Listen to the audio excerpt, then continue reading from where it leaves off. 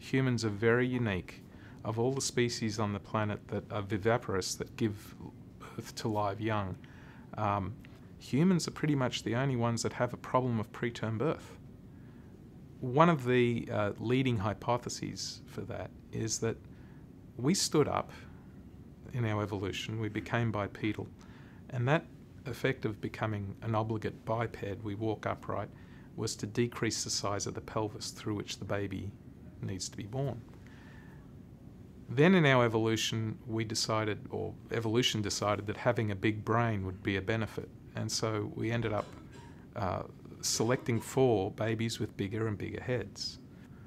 One of the things that I'm fascinated in is the evolutionary biology of human parturition, of human birth timing, because it seems like humans have shortened their length of gestation. So we give birth to very immature babies compared to other primates.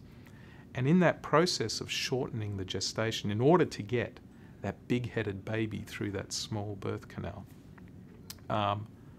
we had to change the mechanism for that timing process. Well, we're trying to understand how the engine of birth is controlled.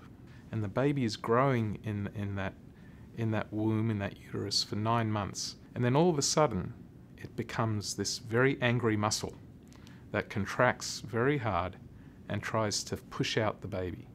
And so we're understanding what controls the contractility, or the ability of the uterus to contract. We're hoping to have, number one, understood what keeps the uterus quiet for most of pregnancy so the baby can grow.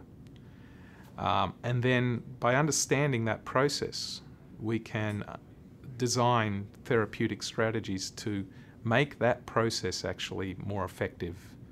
I think the reason I got into physiology was because we were, number one, on the leading edge. I mean, nobody else was doing the stuff that we were doing when I was a graduate student, and that was exciting. With the advent of sequencing technologies where we can look at how our genome evolved, it's a brave new world of stepping into asking, how did we get here, and how did that process of us getting here affect our current physiology, and can we fix it?